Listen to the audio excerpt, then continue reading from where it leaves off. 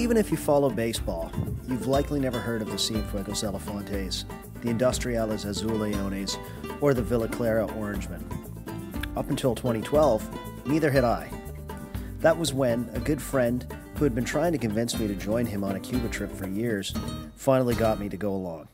Since then, I've returned many times, and I've been looking to fill in the blanks on Cuban baseball.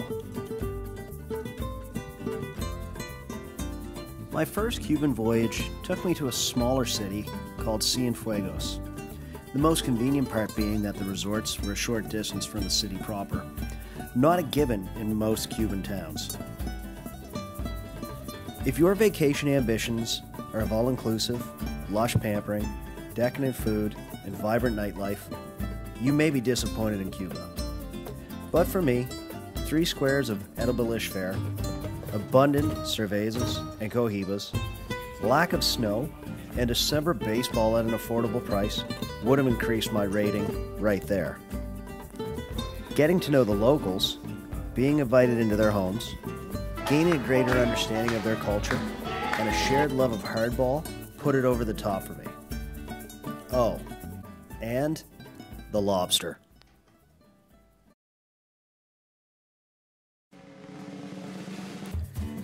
Cubans love to share their national game with tourists. They just don't make it that easy.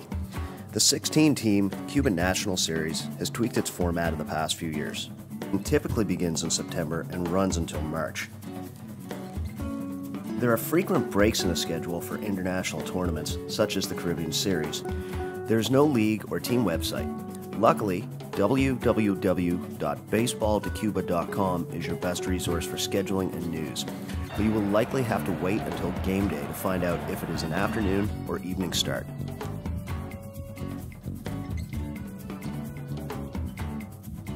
The league has changed its format in the past few years.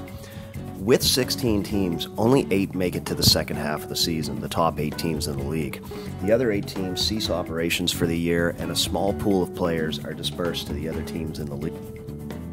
This change means that a team, such as the Cienfuegos Elefantes, typically do not play in the second half of the season. They've been decimated by the departures of Yasiel Puig, Yoan Moncada, and Jose Abreu, and have struggled, losing more games than they win. That unless I want to travel between September and December, I'm unable to see them. This has forced me to change my travel plans and has shifted my focus to Havana, home of the Industriales Azuleones, the Yankees of Cuban baseball. The political climate in Cuba is changing, and many argue nothing, including baseball, will be left untouched.